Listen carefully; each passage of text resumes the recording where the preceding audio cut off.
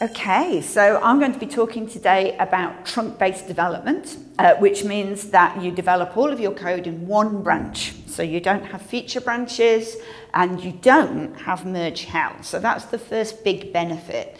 What I'm going to be arguing is that trunk-based development is continuous integration. A lot of people I used to work with at ThoughtWorks, and Martin Fowler's one of them, doesn't actually like the term trunk-based development, although Martin Fowler in particular doesn't like the term trunk-based development because he thinks we should just call it continuous integration, because that's what Kent Beck originally meant when he defined the term continuous integration. He meant everything done all on the same branch. But with semantic diffusion, nowadays when people say continuous integration, what they typically mean is that you're working in feature branches and you have a CI server running somewhere else that is continuously running tests and deploying from your commits, but they're not deploying to prod. That's the problem. So it's not continuous integration.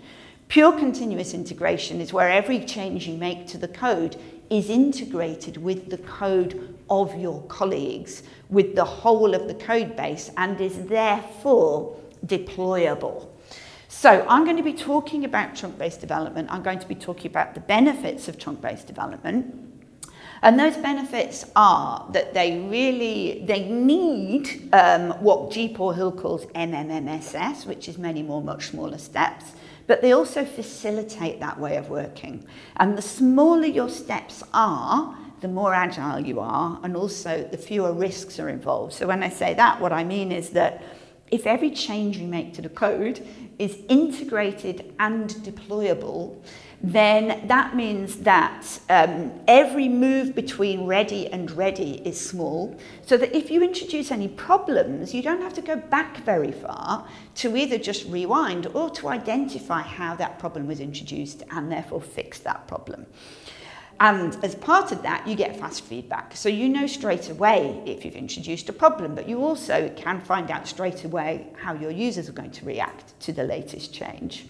You avoid merge hell, as I've spoken about.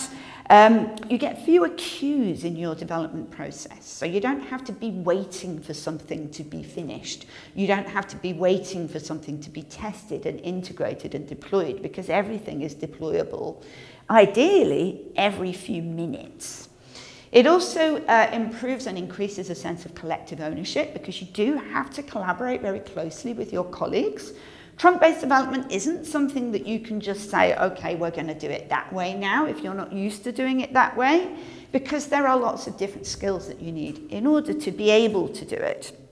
I believe you end up with better quality code, and also Dora and Accelerate agree with me, so that's good.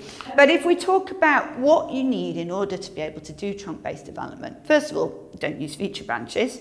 Second of all, your code reviews are going to be interactive, so they're going to be happening continuously as you write the code. So ideally, you want to be doing pair programming or mob programming. There's not going to be pull requests because you're not going to have branches. Now, that's a whole other topic which I will wax lyrical on in the talk. I don't have time to go into now. Another thing that's really helpful if you want to do trunk-based development is to get help. So find a technical coach, find an expert who can help you with the skills that you're going to need, because you're going to need to know how you can write code in tiny bursts.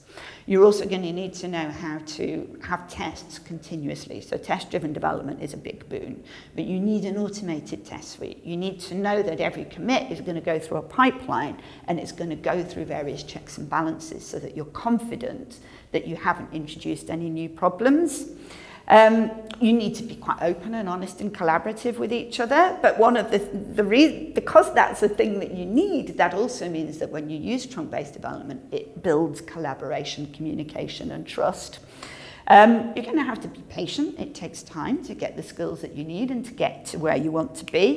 You're going to need automated testing. You're going to need a well-factored code base that is modular, loosely coupled, has minimized dependencies so that it's easy to work in one small area and deploy it.